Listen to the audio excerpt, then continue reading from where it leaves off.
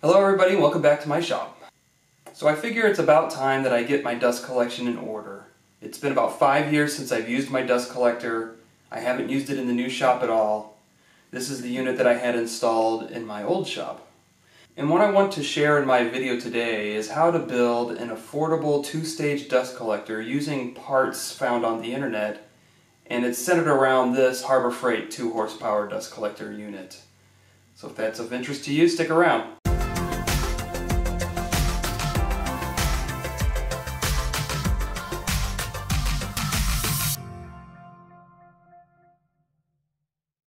Now when I use the word affordable to describe my dust collection, it doesn't mean dirt cheap. All in, I think I'm probably going to have at least $500 invested in the final unit once I'm complete. But when I use the term affordable, what I mean is you can buy the components over time and have a usable unit from day one all the way until you have your finished product. And it all centers around this, the Harbor Freight 2 horsepower dust collector. The Harbor Freight unit retails for around $200. You can get it for a little bit cheaper on a coupon.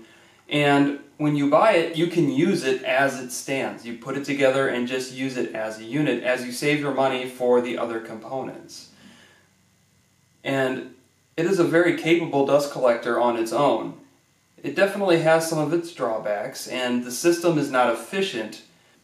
This will be the single most expensive component in the whole two-stage system, and you will be able to use it as is while you save and buy all the other components for the system.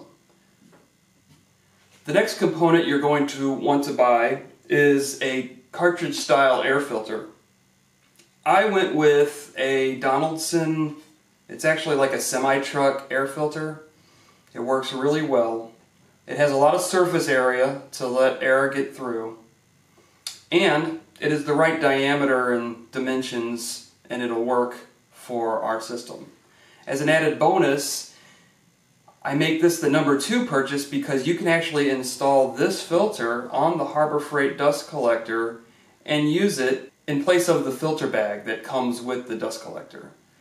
And so again, as you're saving up your money for the next component, you can still use your dust collector with this filter in place of the filter bag. This filter costs about $75, and I'll provide a link for it down in the description below. The final component left to purchase is this Oneida Super Dust Deputy, and I got the 4-inch version just because I know the limitations of the Harbor Freight dust collector. This will end up being the cyclone portion of the dust collector. And once again, you already have a fully functional dust collector now with a cartridge filter. And so now, when you buy this component, you are ready to start building your two-stage system. And so now that I have all of my major components bought, I can start thinking about how I want to build this two-stage system. I figure I will start at the bottom and work my way up. The brown barrel is what I will be using to collect all of my dust and chips. This is called a fiber drum, and it is essentially made out of heavy-duty cardboard.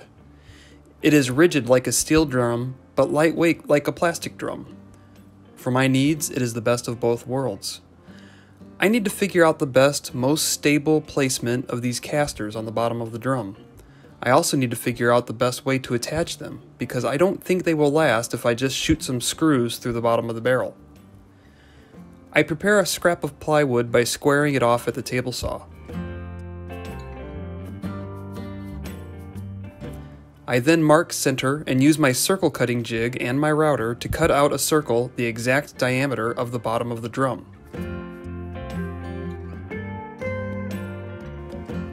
I attach the 4 casters to the plywood circle, essentially turning it into a drum dolly. I still need to figure out how to attach the dolly to the drum since, as with the casters, driving screws into the bottom of the drum will just result in those screws pulling through the relatively soft cardboard material the drum is made of. I took some measurements and came up with this design in Fusion 360. I then sent the design to my 3D printer and turned out a handful of these barrel clips. Using the metal rim of the drum, I was able to securely fasten the dolly to the drum with these clips.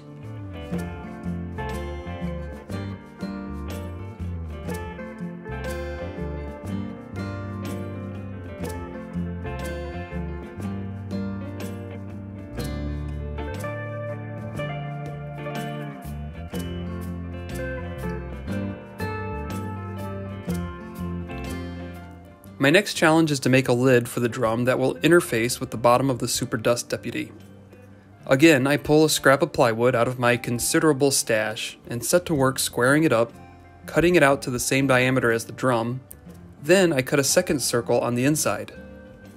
This is the recommended opening measurement provided by Oneida, the manufacturer of the Super Dust Deputy.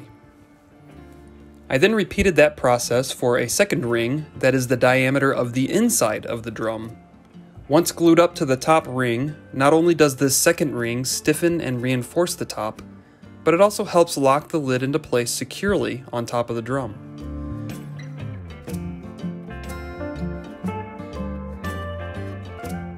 With the lid built, I can now install the Super Dust Deputy. I first applied the provided seal to the underside of the flange. Then I flipped it upright, centered it, and securely fastened it to the lid with the provided screws. I sealed the top of the lid with some weather stripping that I found at my local hardware store. It is a soft rubber, and the suction of the vacuum will do the bulk of the work keeping the lid sealed tight to the drum. To prepare the mating of the dust collector to the Cyclone, I designed and printed this shim to adapt the Cyclone output to the dust collector input. There was a little slop in the fit-up, so the shim should help eliminate any suction loss at that connection. Also, in the name of efficiency, I removed the protective grate on the dust collector input. It is placed there to protect the impeller from large scraps or pieces of wood. With the Cyclone between it and the suction hose, large debris will never make it to the dust collector anymore, so the guard can be removed. I wanted something sturdy to mount the dust collector on, so I'm going to use this 2x6 I've had laying around for a couple of years now. I will attach it directly to the studs in the wall so I can mount the dust collector anywhere I want between the studs and not worry about it coming down unexpectedly. Next, I made this carriage to mount the dust collector to. I need it to be compact and low profile, so I used this scrap of oak plywood and some solid oak for the sides. Did I mention that I'm attaching this dust collector on some drawer slides? Hopefully the reasoning will become clear a little later in the video. From the same solid oak board, I made a couple of slide rails and began attaching the drawer slides. With the slides attached, I made sure the dust collector was secured to the carriage firmly by through bolting it with some lock nuts. Now comes the fun part. Not only is this dust collector extremely heavy, but it is very awkward and cumbersome as well. I attached the drawer slides to the wall, and then I carefully slot the carriage with the dust collector attached into the drawer slides. Now that the dust collector is on the wall, I decided to do a test fit to make sure everything fits as expected.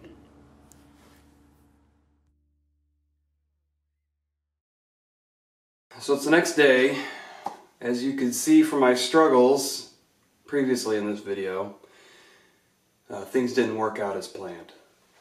As I was designing this, I had the clever idea of using these 6-inch drawer slides just to give it 6 inches of travel up and down, so I would be able to disconnect the either the dust collector from the Cyclone or the whole unit from the dust bin, just to be able to roll the dust bin out.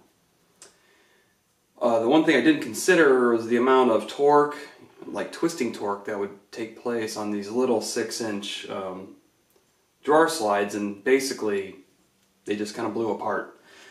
Yeah, I don't know what the weight rating is, but it's obviously not the 50 or 75 pounds that thing weighs.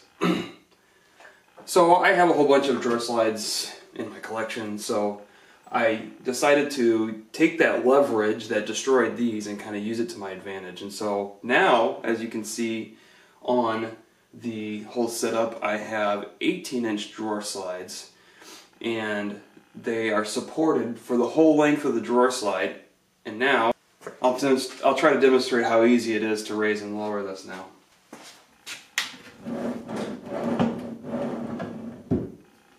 So much easier. I want to develop a mechanism, maybe like a screw mechanism, so I can just turn a handle and have it raise up. I only need it to go up. If I plan on attaching the Cyclone directly to it permanently, I only need it to go up about 1 inch to clear the dustbin as I roll it out. So that's the plan for the future. Right now I'm going to finish attaching the drawer slide rails with all the screw holes, all the screws that I have prepared for it. The sheer weight of this thing is just kind of the limiting factor in what you are going to be able to do when hanging one of these things off the wall. I think I'm going to end the video right here. But my disclaimer with all of this is that this is experimental. I just wanted to try something a little different. The hope here is to not have too many flexible couplings and tape and hose clamps on the main Cyclone assembly. I want that whole thing to be one solid assembly because I feel like that'll help with the efficiency of the Cyclone. So anyway, I want to thank you for sticking around to the end of the video. If this is interesting to you, be sure to subscribe because I will be uploading a playlist of all of these steps and kind of, I'm calling it my starting over playlist, where I'm just kind of retooling my shop and trying to make it a little bit more efficient and easier to get around in. And step one for me would be dust collection because I've neglected dust collection for the past 5 years and I feel like it is important to have in the shop, not only for my own health but also just because I have metalworking supplies and I do welding and things on the other side of the shop, and a whole bunch of wood dust sitting around everywhere is never a good idea. So thanks again for watching. Be sure to like, share, comment, subscribe, do all that stuff that's free to you and it really helps my channel out. Once again, my name is Tom. Thanks for watching. I'll see you next time.